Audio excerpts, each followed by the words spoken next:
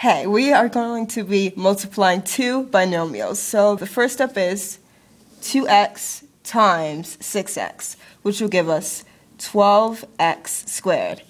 The next step is 2x times negative 3, which will give us negative 6x. The next step is negative 3 times 6x, which will give us negative 18x. The last step is negative 3 times negative 3, which will give us positive 9. Now we just have to combine alike terms, which is the negative 6x plus the negative 18, which will give us 24x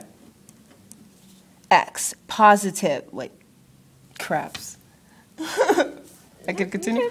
Which will give us negative 24x. Then if we just bring down a 9, since he has no friends, and a 12 also. And that is our answer. Thank you.